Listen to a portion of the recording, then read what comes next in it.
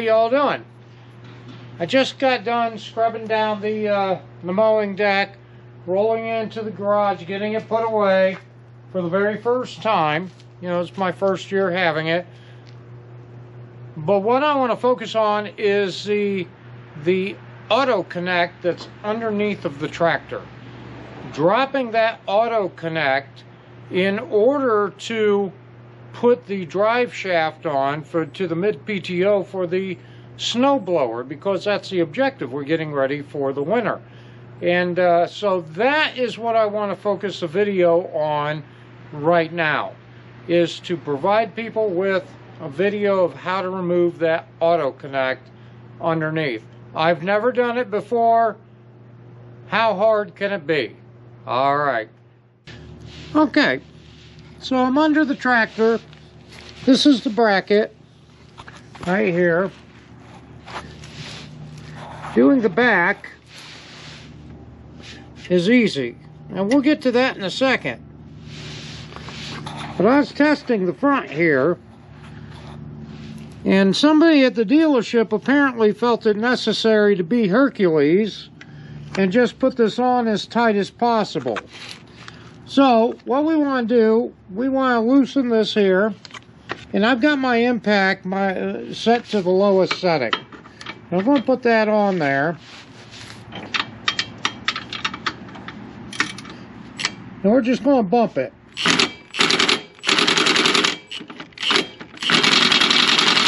Now, apparently the lowest setting isn't good enough.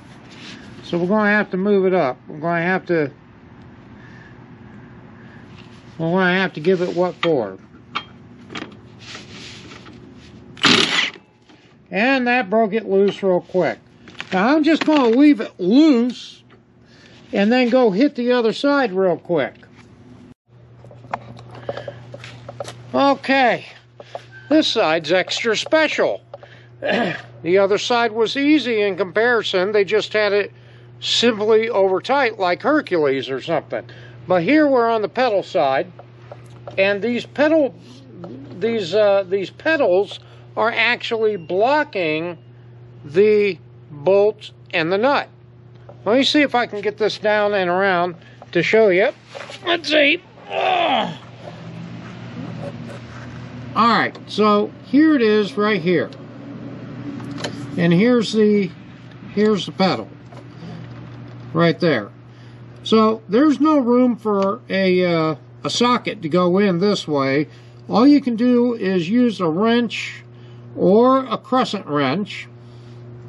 And if you look here, here's the drive shaft to the four-wheel drive, the front differential. So they've got it nicely blocked. So, and they've got it tightened down like Hercules. I already checked.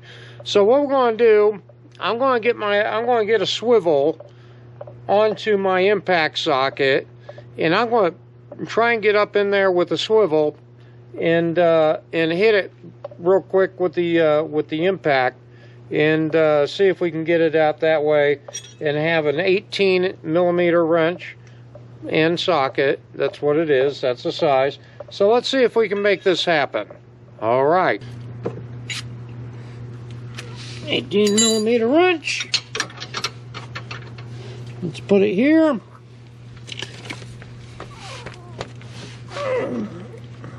You know, I'd like to get that stubby.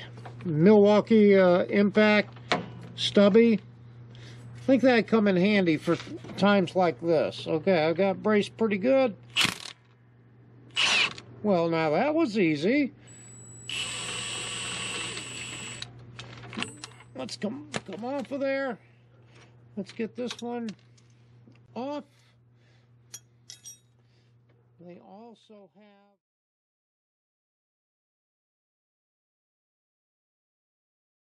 Okay, I'm back on the other side.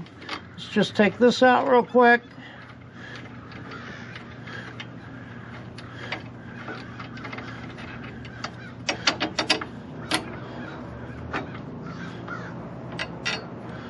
Let's set it up on the floorboard. There's a spacer there.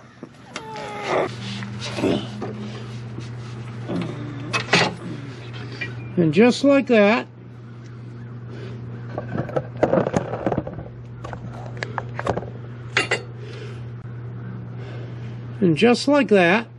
it comes out. So let's put the nut back in. This one goes in this direction. When I get to the other side, I'll put that one on. This has a really funky kind of cotter pin.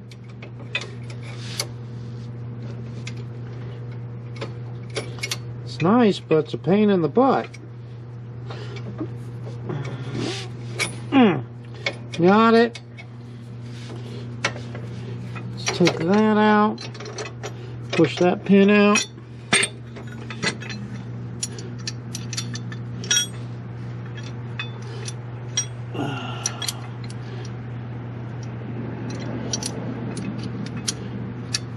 I'll show you the funky cotter pin.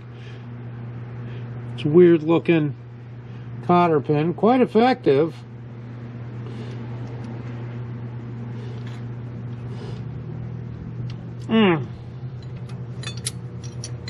Snap back in. Let's do the other side. Alright, so this is the weird looking cotter pin. It's right there. I've already taken it off the other side. Let's take it off this side.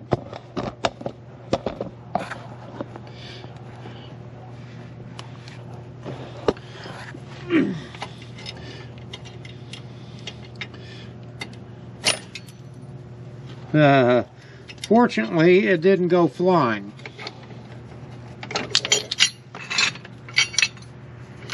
And of course, we need to put everything back.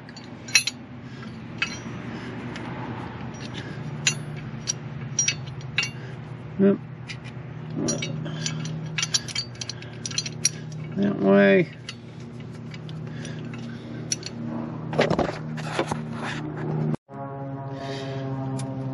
Alright, so it's off.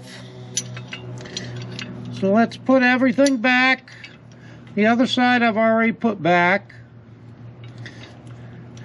It's quite an effective cotter pin. Goes up and over.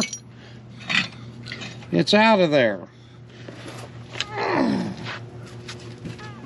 Now it looks like there's one last thing to do. And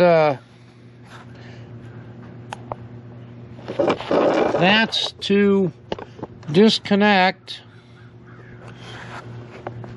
this up here. And you know what?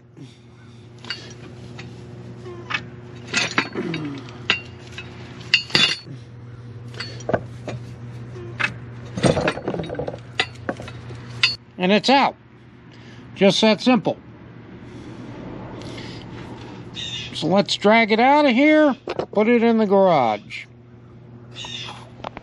All right. That was the conclusion of pulling that AutoConnect bracket off the bottom. I wish I could have made it look smoother, but being that it's the very first time I've done it, it didn't go too bad. It's not really difficult, as long as you remember that the pedal side, they made life difficult on you a little bit.